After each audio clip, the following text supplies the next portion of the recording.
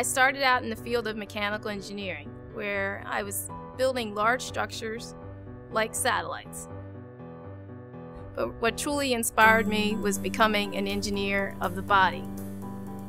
I'm Treena Livingston Arinzeh. I am a professor in biomedical engineering here at New Jersey Institute of Technology.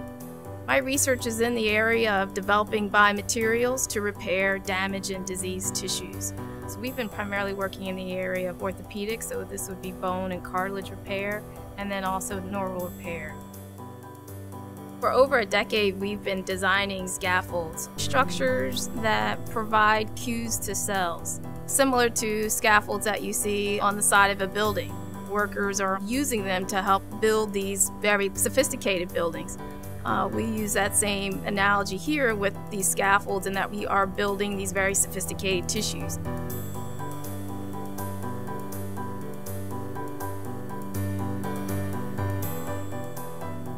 These scaffolds are highly interactive. It not only helps support the cells, but it also stimulates them to grow and to function in a certain way. So we use a combination of biology, chemistry, architectural design to facilitate the cells to form these tissues. In the areas of bone, this would be for very large bone defects that would not normally repair. The current way of treating these defects is the use of bone grafts, and these unfortunately do not repair well. So we are developing synthetic biomaterials or scaffolds that actually release these calcium phosphate, these ions that help stimulate the cells to start building bone tissue. In the area of cartilage, there is no technology that actually repairs cartilage tissue. It will eventually degrade and actually lead to severe osteoarthritis. For cartilage, we create these fibrous scaffolds, and what we're trying to do is mimic what's naturally in the cartilage tissue. We have developed these scaffolds and have implanted them and have shown that we are able to get robust cartilage tissue formation, and it's functional cartilage tissue in that it mechanically can withstand these loads when patients are walking or running. Electrospinning is a process that we use to create these scaffolds. So electrospinning forms these fibers, and we apply a very high voltage to the material as it's being ejected out of this syringe. And so the high voltage helps the fiber to form, and then those fibers then collect on this plate as you see here. What you're left with then is this highly fibrous scaffolding structure, very porous, so that cells can attach as well as grow into and form tissue.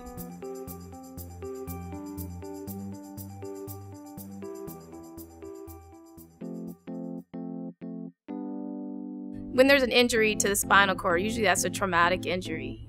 There's, a relatively large gap that's left there in that neural tissue in the spine. What happens is scar tissue will eventually form there. And so our technology is to try to eliminate that scar and then promote the formation of these nerves across that defect site.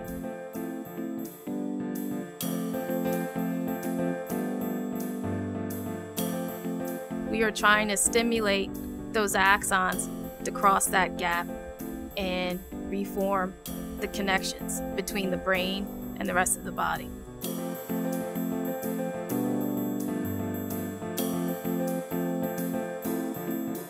We are getting some very promising results in a laboratory environment. And so we are excited about developing technologies that will actually help patients begin to walk again.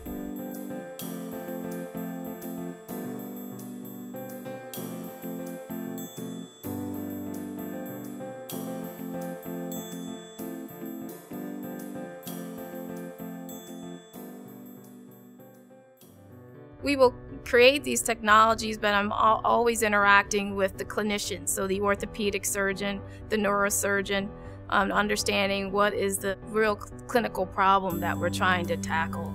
Do we have the correct designs? What do the patients really need? How can that surgeon actually work with our materials at the time of surgery? My research has evolved over the years, and I think my collaborations had a huge influence on where it is today.